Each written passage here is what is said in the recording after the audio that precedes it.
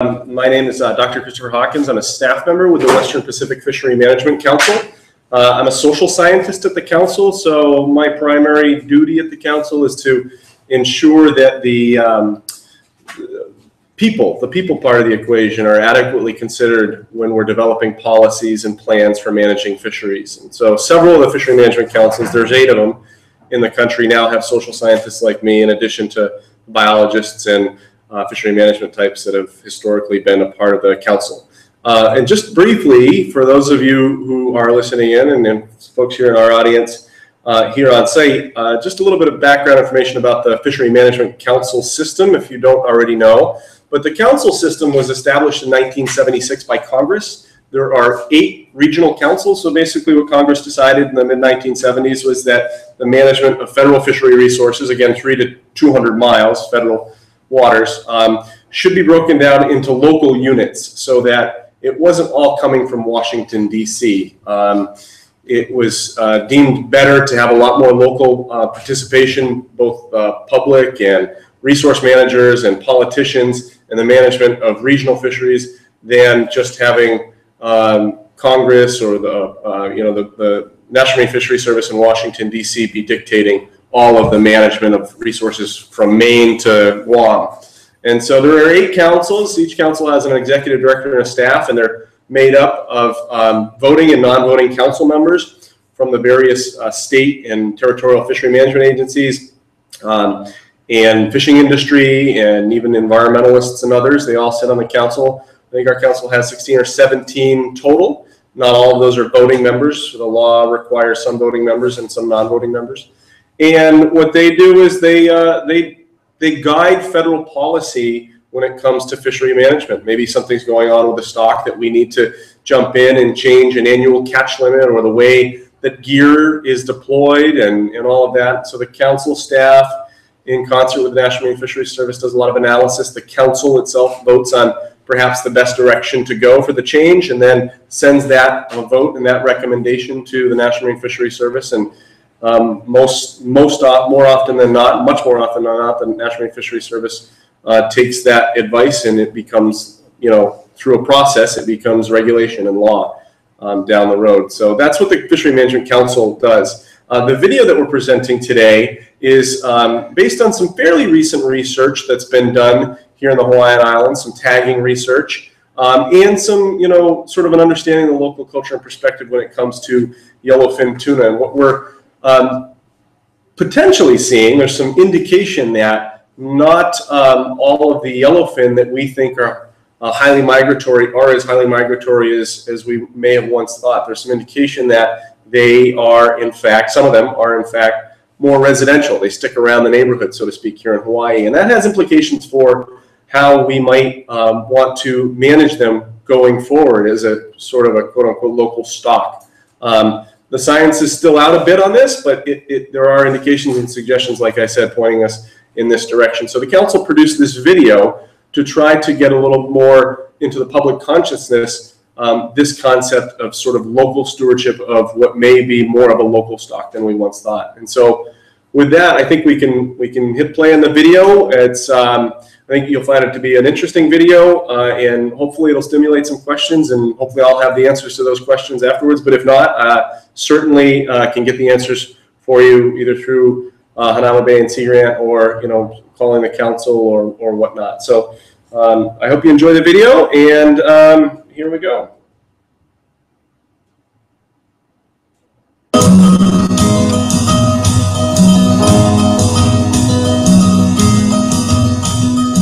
Fishing, you have to appreciate, is the last great organized hunting activity on Earth. We don't hunt for meat in general anymore. Sure, there's lots of hunting that goes on, but the main supply of meat to people in the United States and elsewhere in the world comes from agriculture, from livestock. In fishing, yes, there is marine aquaculture and freshwater agriculture, but still, the biggest supply of marine fish and seafood products come from wild-caught animals. So it's the last great hunting activity on Earth. Yellowfin is a very important pelagic fish species here in Hawaii. Big eye, and yes, that's probably the most important tuna, but yellowfin certainly is number 2. Yellowfin tuna outside of Kona is probably the premier fish that most people pursue, especially during the summertime when we have the larger classes of yellowfin tuna. A good example is last year's Ahi Fever fishing tournament, which is the largest fishing tournament in the state of Hawaii, held off of Waianae. If you didn't have a fish that was more than 250 pounds, you didn't even place in the winners brackets. Yellowfin has always been important to not just the canneries that we used to have here, but it's very important to the recreational fishermen and our subsistence fishery as well. In terms of the rest of the United States, Hawaii ranks 7 in terms of recreational fishing. And for our commercial fleet, we are within the top 10 of U.S. ports that are valued. People used to have this mentality in the world that with tuna, well, why should I conserve this tuna because tomorrow it's going to cross the ocean? But if you believe and know that your fish don't leave you, well, that's a whole different concept.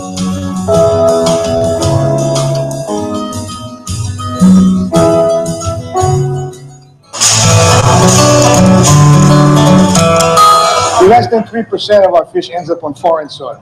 It's primarily a domestic market. We are part of the United States. There are other people on the mainland who have certainly come to appreciate the benefits of eating fish, as well as have begun to understand and appreciate poke, sashimi, sushi, and so forth. The Hawaii fleet, we represent almost 25% of the yellowfin that domestically caught.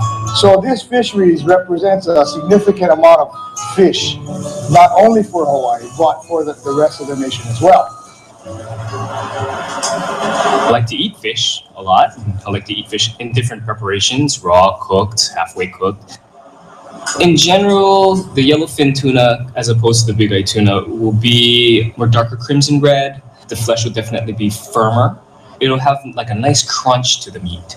We usually choose the yellowfin over big eye for a poke type of preparation, just due to the fact that, once you cut it up and you put it into a bowl, and you're gonna be mixing it a lot, it's gonna be handled a lot. Some of the softer fish will tend to kind of mush, which if you're eating poke, you don't want to have a bowl of mushy fish. So the yellowfin will lend itself great to a poke application. And your big eye tuna, you're typically going to see the fatty part of the fish more towards the belly. On the yellowfin tuna, you're going to actually see when it does have the fat will actually go through the majority part of the flesh, not just the belly part. So even then, in that respect, it lends itself great to the poke, where even though you're cutting it up, each piece will taste really good. Stronger and stronger evidence is coming forward that the more fish you eat, the better you are for cardiovascular health, heart health, and also brain health and function.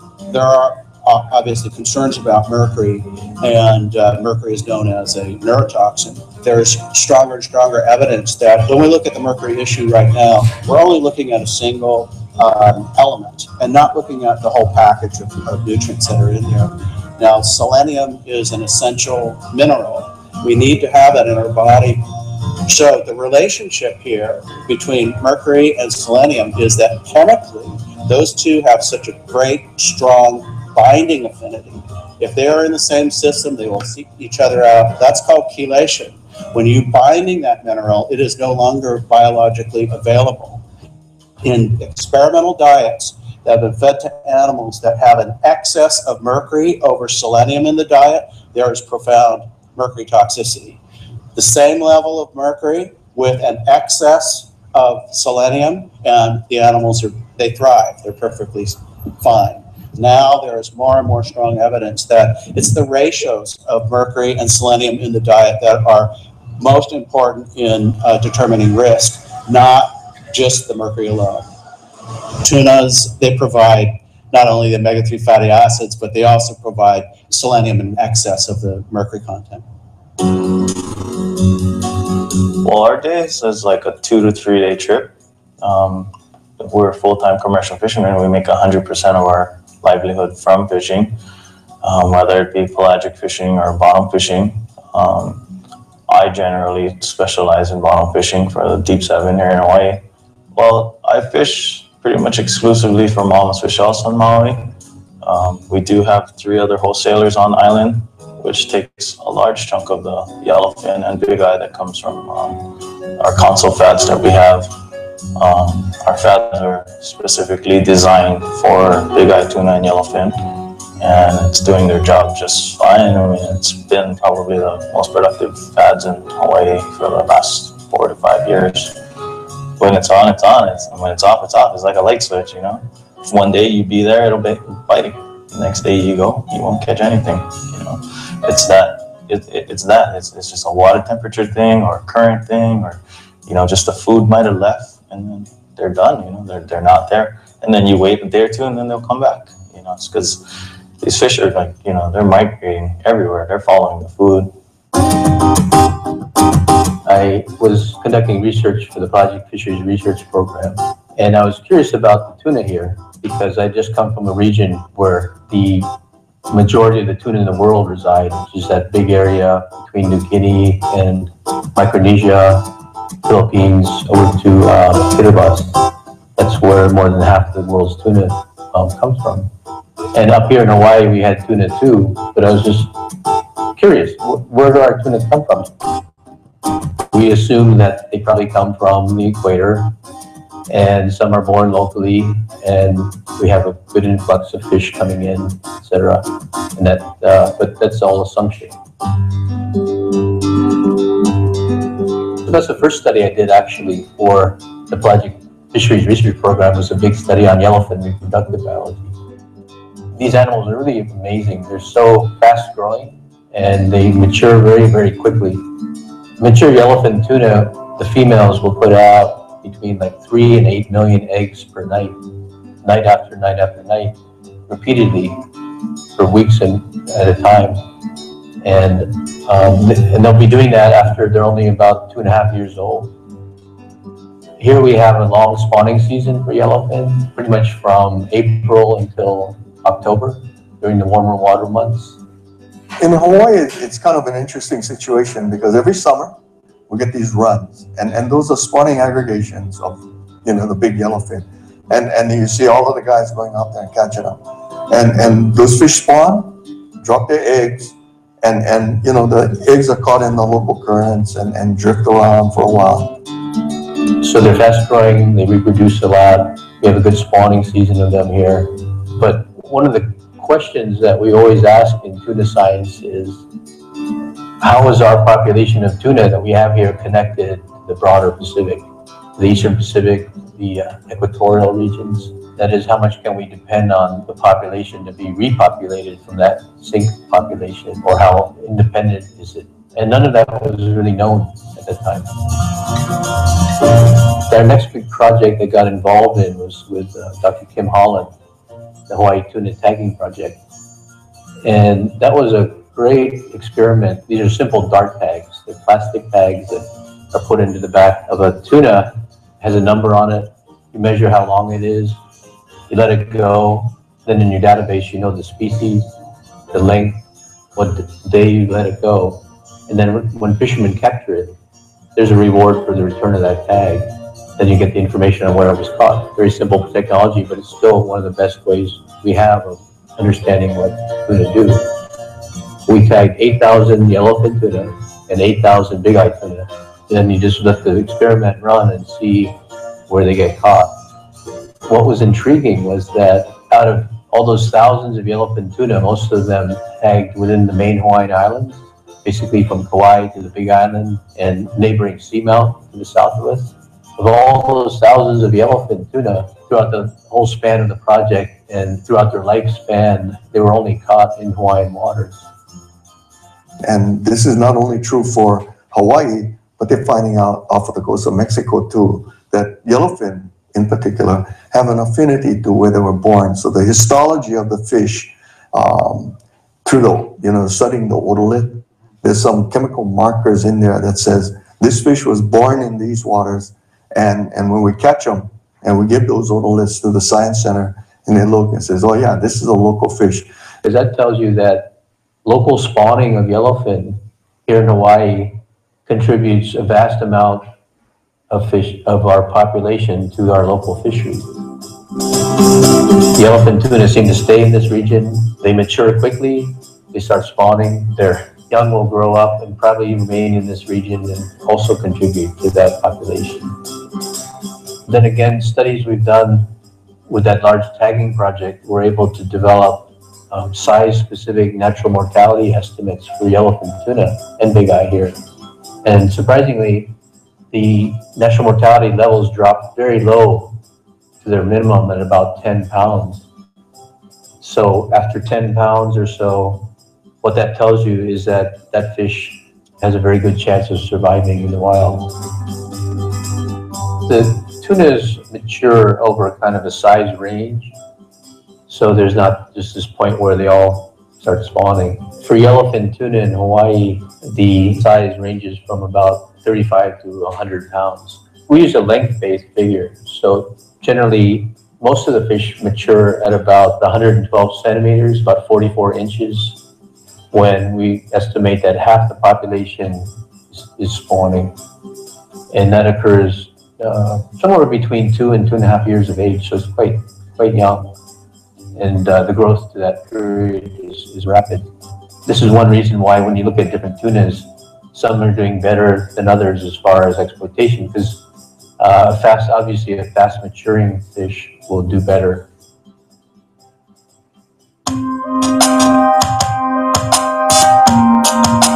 About 10 years ago, there was an initiative in the legislature to take a look at placing some minimum sizes on both yellowfin tuna and aku or skipjack tuna. Through the legislative process, basically fishermen who were thinking about sustainable practices wanted a minimum size for both species. The other side lined up in opposition to the bill. They were basically the aku boat industry at the time, which had more boats operating, as well as the retailers and wholesalers. So I believe what happened in sort of a compromise, which usually occurs in the legislative process, yellowfin tuna was assigned a 3-pound minimum, and aku was not assigned any minimum right now. So for home consumption, it's important to know you can consume an aku of any size, you can consume a yellowfin tuna of any size. You just can't sell a yellowfin tuna that is less than 3 pounds. There were no studies done at that time. There was no scientific evidence. There was no justification or real reason to regulate at 3 pounds. It has nothing to do with the size of maturity or the size of anything, really. It was a holdover of someone's desire to initially regulate skipjack. To ensure sustainable fishing for the yellowfin, that there needs to be a change in the rule? There's been some discussion about old laws. If they're not appropriate, get rid of them, revise them. It's been a long-standing debate within the state what to do with this law. A commercial fisherman like myself, I support, raising it. And I consulted with a few people on the island before we got to this point, and 90% of it, they want it raised. They all believe that 3 pounds is a little too small. And on the enforcement side, they discussed that it's hard to tell what a 2.5 or 2 3/4 pound fish sitting side by side with a 3 pound fish. So it's hard to distinctly tell which one's legal and which one's not. And I think with the raising of the size limit, I think that'll help them quite a bit as well. The 3 pound size and a 10 pound size or 7 pound size is pretty much the same usage, but it's not necessarily more poking, but more like frying or, soups or things like that. The 3 pound size, 3, 4, 5 pounders are a lot easier to sell than the 5, 6, 7, 8 pounders. Just because it's a more usable size for any family. It will affect how much we can sell, but I think we have to look at the resource. We have to make sure that we have enough for future generations, and I think we can try a larger minimum size. I don't know, I've tried maybe a 7 pound minimum size and see how that works out. But I think it needs to be not just yellowfin, but it needs to be big eye also, because when they're that size, it's very difficult for us to tell, for the enforcement people to tell, which is a yellowfin, which is a big eye. Commercial fishing community on Maui, they'll be affected pretty heavily because they have a lot of people that sell fish on the side of the road. You know, it's a peddling style.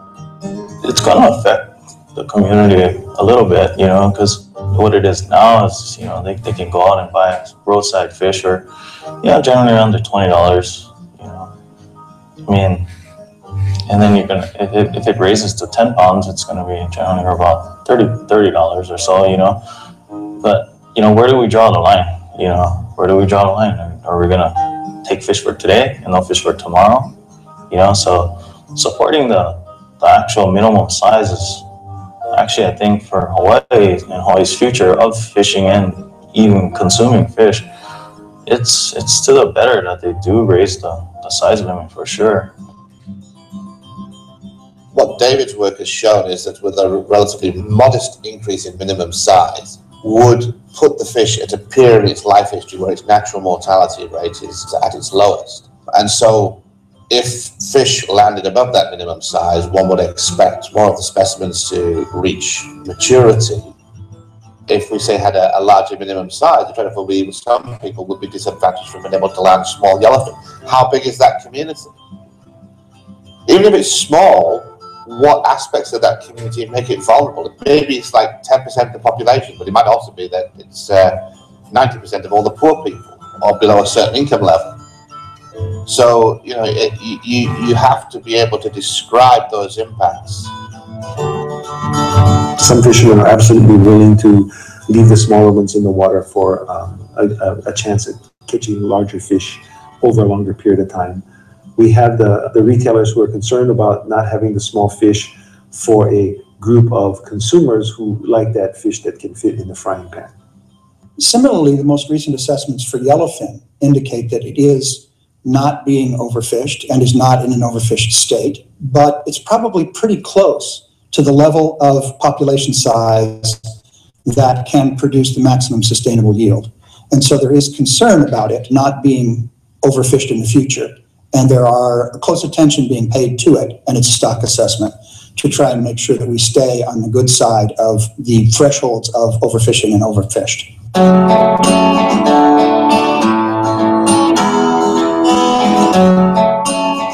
The initial assumption was tuna was a pelagic species, just like marlin, you know, and everything else, just migrating up Pacific. Why? And then now we're getting better science that's saying, oh, maybe not so. Yes, big-eyed tuna kind of make the rule all over the Pacific, but yellowfin have this affinity of staying close to home, and that's our EEZ. So it's kind of like our fish, right? In a Hawaii EEZ 200 miles. So we need to be better caretakers on that resource. RESPEC is encouraging the state of Hawaii to take a look at its minimum size right now and looking at raising it to a higher weight limit. The smaller tuna, if allowed to go to a larger size, when they get to about that 12 to 16 pound range, if they're allowed to survive in greater numbers, grow much quicker at that point. So the benefit to the fishermen by leaving those smaller tunas out there rather than catching them or selling them is that you will have theoretically a larger number of fish after a certain period of time in the larger class range, which is the more desirable class range for sale for poke markets and sushi markets. So that is the benefit. If we can convince fishermen that it's in their best interest to not catch large numbers of small yellowfin tuna in Hawaii, which the science shows are born and sort of stay around the waters of Hawaii. So it's a stock that we really should manage because we're responsible for our own and our children's futures when it comes to yellowfin tuna. If we observe a little bit of more restraint, the fishery will improve in the long run and become much more sustainable. Discussing it with people in the fishing community right now, we think it's a good idea. So we are pursuing the discussions to see what kind of pushback or what kind of concerns fishermen or again the retailers would put forward.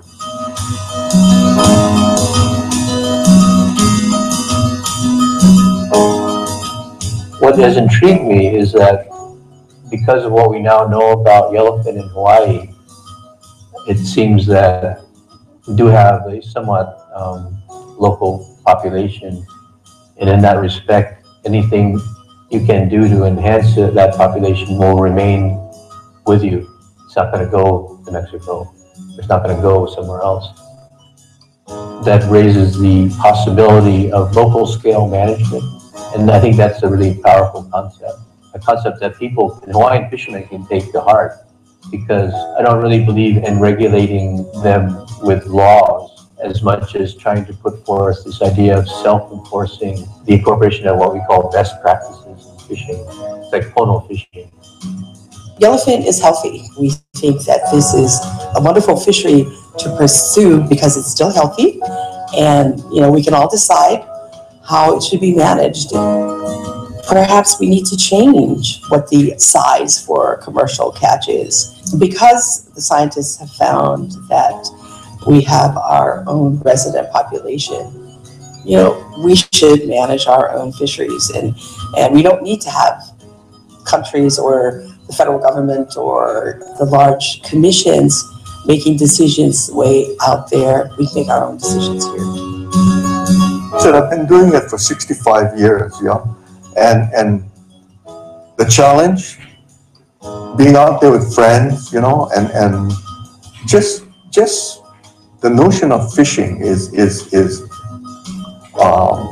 inherent. I was born with it, I guess, inside of me. And the guys that fish, they're going to go fishing no matter what, whether it's shoreline diving, pulling line or hand line, whatever. We're going to do it because it is just inherent and embedded in us. And tradition, heritage, culture, all of those things play in. So fishing is who we are, and hard to take that away from us. We should protect our resources for our people. We should make sure that they are sustainable, but we want to look ahead, preparing for the future.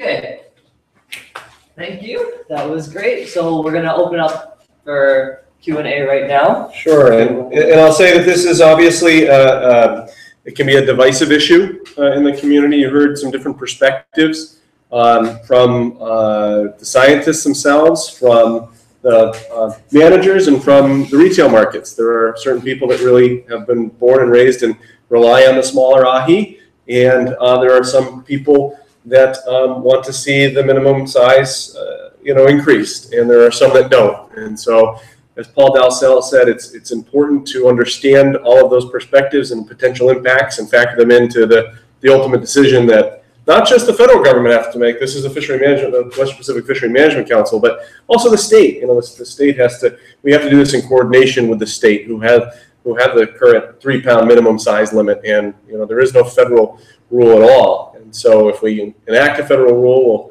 we'll want to do it in concert with anything that the state does. So with that, I'd be happy to answer any questions here in the audience or coming from online. Okay, it's difficult to understand and really embrace sustainability, because to me the stock is overfished. And so how do you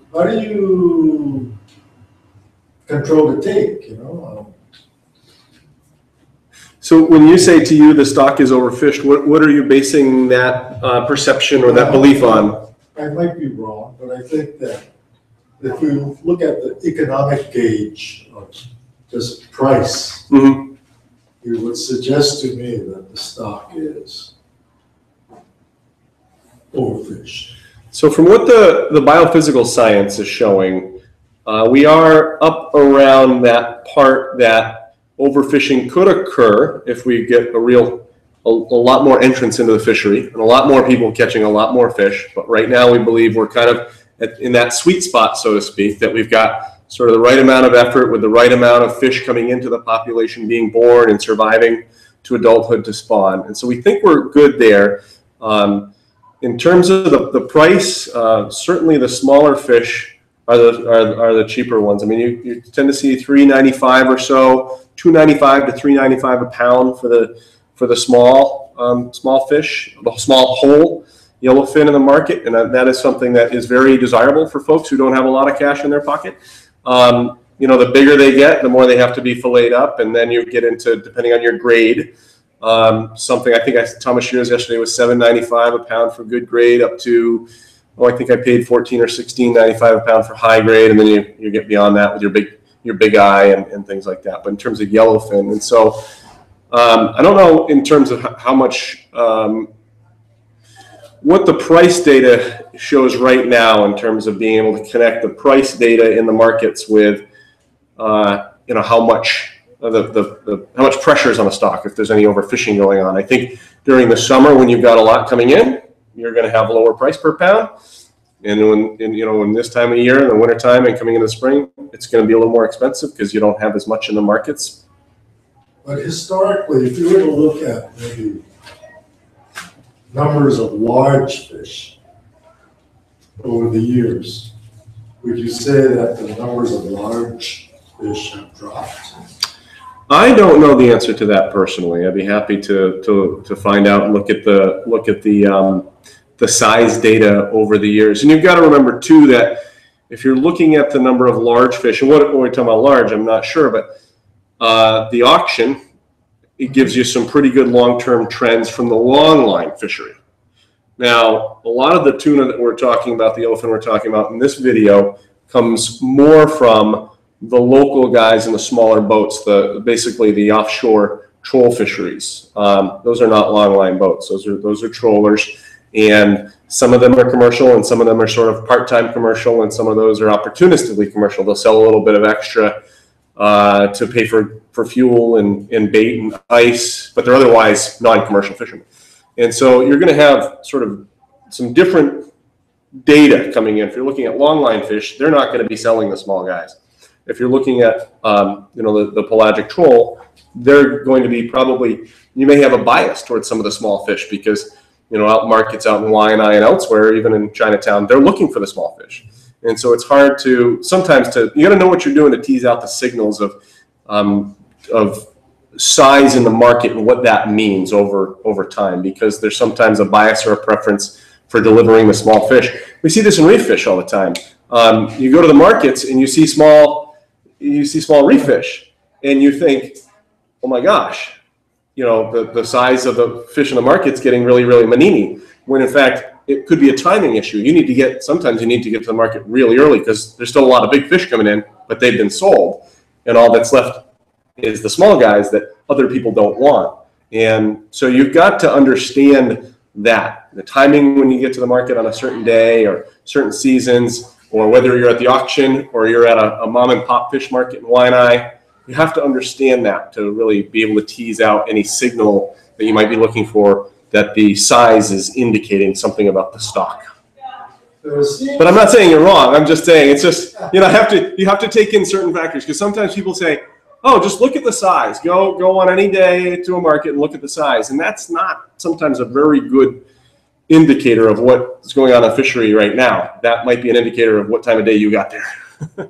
Yeah, I was almost going to say that. You go to the market and look, the fish nowadays tend to be small. But overall, they tend to be small. Yeah, there are certain fisheries, we look at, for example, cross seamount. And if you're familiar with the cross seamount, but it's about 140 miles southwest of the Big Island. And some recent data is suggesting that the average weight of the fish being landed now is a little bit smaller than it has been in the past. So you definitely can look at those data and understand something about what's going on in the fishery. But they have to be evaluated in the context of other factors sometimes to really make sure that you understand. But yeah. Sustainability is a tough, you know, there's 100 different definitions of it depending on who you are and what your, you know, what your agenda might be, or, you know, what particular parts of the sustainability puzzle you're looking at. It is not cut and dry.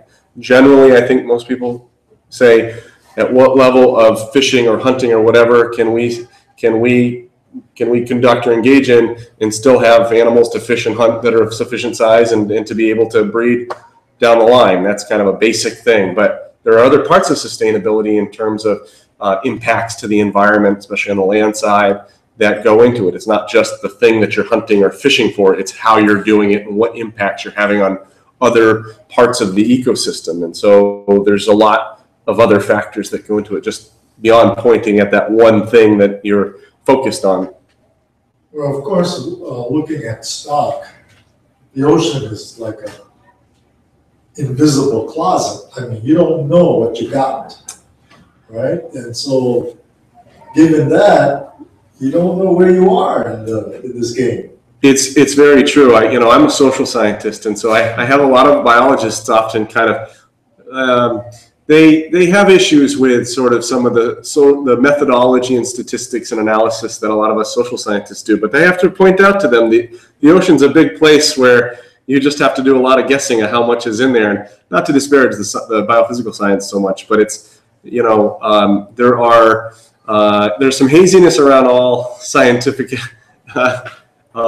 you know, endeavors, and the ocean, it is tough. We envy the foresters, right? They can go into a forest, they can delineate a 1 mile square area and count every single tree and species of tree in there and know exactly down to the, you know, to the sapling what's going on. Not so in fisheries. And so you get into these situations, and you see it in New England, where all of a sudden you got a 77% reduction in the amount of cod that the fishermen can catch, when the year before things were looking okay. And all of a sudden there's sort of new evidence or a new way to reanalyze the data, and all of a sudden things aren't okay. And so I think that precautionary approach in making sure that you have padding, and that's why, you know, with the annual catch limits that we set now, we're required to set by the Magnuson-Stevens Act, the Controlling Fishery Act for federal waters. It's not just what's out there, so how much can we fish?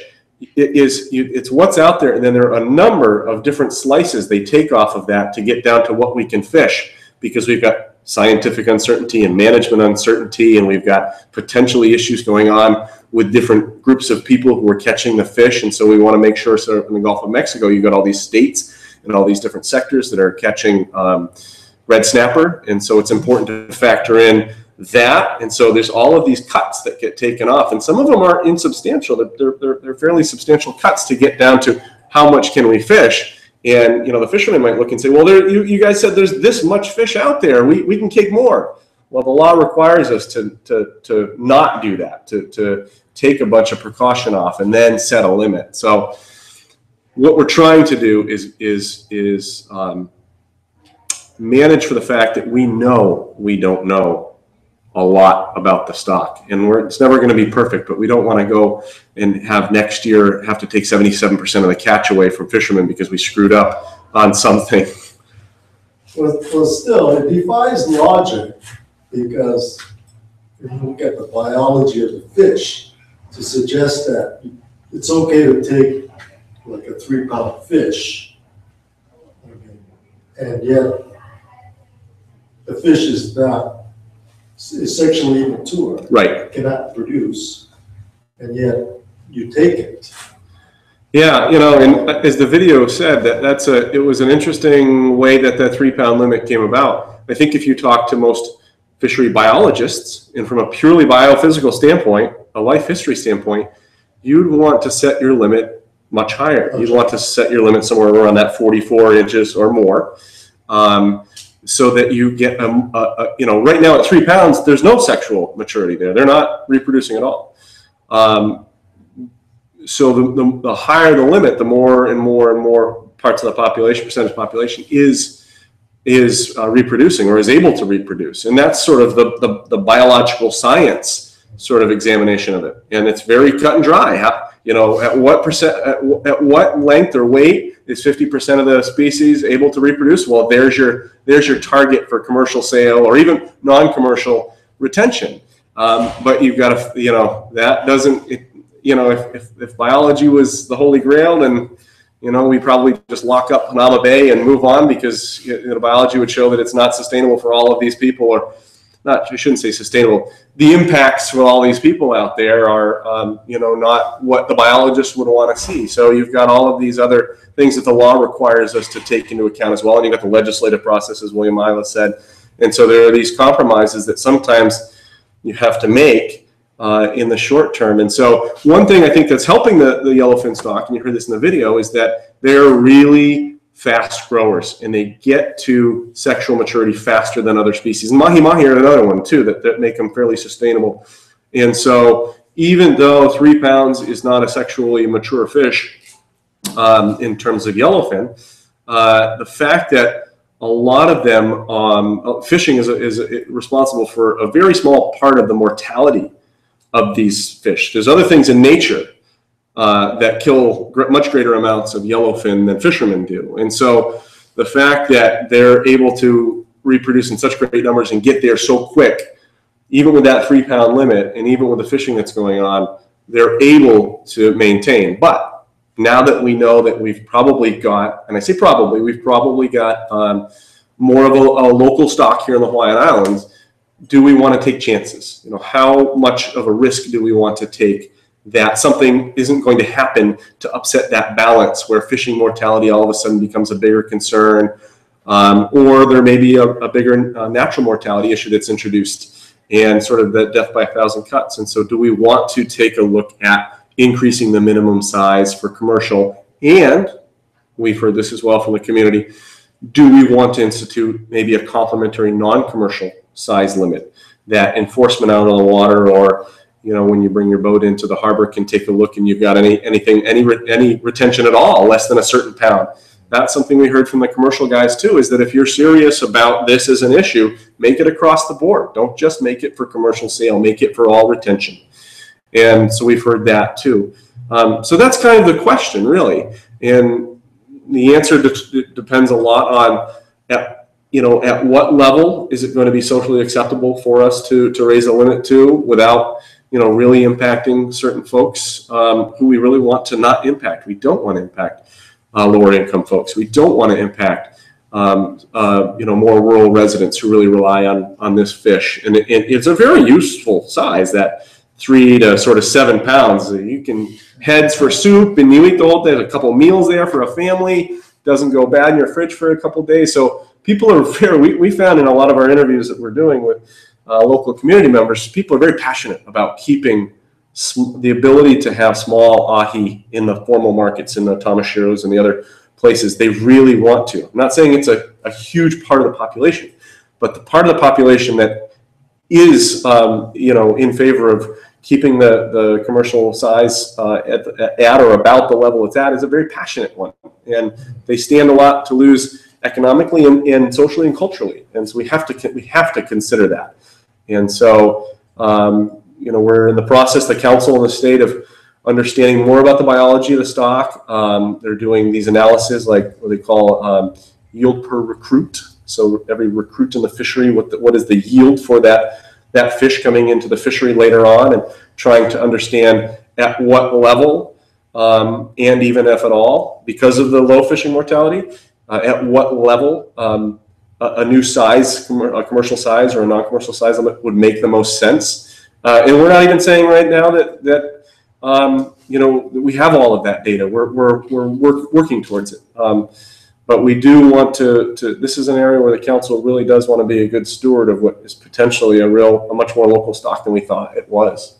And so fishery managers and fishery management councils, from their commercial backgrounds, we used to be the National Fishery Service, used to be the Bureau of Commercial Fisheries, and largely the Fishery Service was established to promote domestic fisheries and fishing. So we're often painted with this sort of catch them and kill them all sort of branding, and I think that it's probably the furthest thing from the truth. And a lot of the fishery councils, a lot of the issues that we're dealing with, and this is one of them. We're actively engaging communities of people who do not want to see any change, and may have not wanted to see the 3 pound minimum size limit in the first place. and we're actively engaging them with some of this information to try to see what the next steps might be. But still, it sort of defies logic, because I'm sure that the lifespan of the yellowfin is probably, just guessing, maybe like 50 years or so. I think yellowfin are less than that. I know the skipjacks are much less than that, and so I think the yellowfin is somewhere between, you know, I don't want to say a number because I don't know, but I'm pretty sure it's probably most of them are less than 50 years. That would be a pretty long-lived fish. These guys are high movers, fast movers. You know, those fast fish, those slow-growing old fish are the ones that live deeper in the cold waters, and they don't have to move much. That's why their flesh is so tender and yummy, like the cod. But these fast movers, they tend to, you know, what is it? Live fast and die fast. So, well, still, I think they have a lifespan. Let's say it's 25. Okay. Well, and if we start taking them at 3 years of age, there's no chance for growth. You know, it's just, I'm sure their peak producing years. Yeah. Are somewhere maybe, let's say it's 10 years of age. So, you know, it's still, we're taking them far and now you're at the heart of the thorny fishery management decisions we have to make, because like I said, if it was all about the biology, you wouldn't have to do a whole lot of work. You just have to understand the life history, and that would suggest, and for species that are endangered, or species that are, well, you can't even catch those, but species that there's a real concern about going, you know, in an overfished or overfishing state, you tend to rely on the biology and those questions much more, the answers to those questions much more in the determination of what you should do. You know, but again, if it's only a question of at what point are you talking about maximum fecundity, maximum reproduction, and you're right, it's that maximum reproduction is going to be, you know, higher. We're for 44 inches, that's that 50%, and every year a fish beyond that 2.5 or 3 years is allowed to grow. Up to a certain point, they're going to have more and healthier eggs, and stronger eggs, I should say, and that's what you want in a healthy fishery. But then the question is, will we be able to catch any at all? You know, if we're only letting them grow to, you know, these big, you know, monster, you know, 300 pounds is what we can catch, then you're going to really effectively cut out most of your fishery at all, and maybe unnecessarily.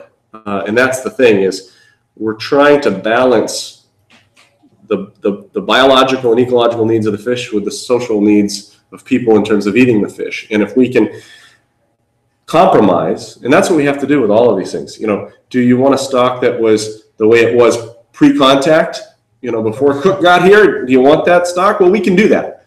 But do you want to be able to eat yellowfin? Oh, you do? Oh, well, we can't do that then. We've got to do something in between. And it's that in between that we need to figure out is the best choice to make sure the fish are still there in the future, and the best choice to make sure that the maximum amount and different types of communities here in Hawaii can enjoy the fish. And it is a challenging enterprise. It is not easy, and you're going to have people, you know, they often say if you're doing it right, everybody hates you. So that's kind of where we're at with it. But no, you're absolutely right. I don't think anybody would disagree with you that letting them grow equals more eggs and stronger eggs in the fishery.